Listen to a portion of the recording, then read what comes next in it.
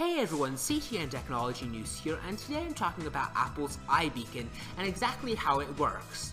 Apple made headlines today by announcing iBeacon, new software that pushes notifications to users as they walk around Apple's retail stores. Essentially, iBeacon is nothing more than software that any Apple iOS device, such as the iPhone or iPad, is capable of using. iBeacon doesn't track users. Instead, iOS devices using iBeacon simply send out signals through Bluetooth, similar to the way sonar works on submarines. Once that signal reaches another Apple gadget, it will display a notification if the receiving device also has Bluetooth turned on, has the Apple Store app installed, and is an owner who's opted in to receive iBeacon notifications. If the signal reaches multiple Apple devices at the same time, each of those devices will display the notification at the same time. The only time iBeacon will display a notification customized to individual users is when a user has ordered an item online and has come to an Apple store to pick it up.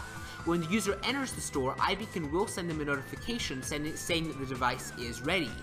Apple has set up iPhones, iPads, and third-party boxes that are about the size of an Apple TV to use iBeacon at its stores. Because iBeacon is a software feature, developers will soon be able to use it too. The Apple Store announcement is simply the first major deployment of the technology.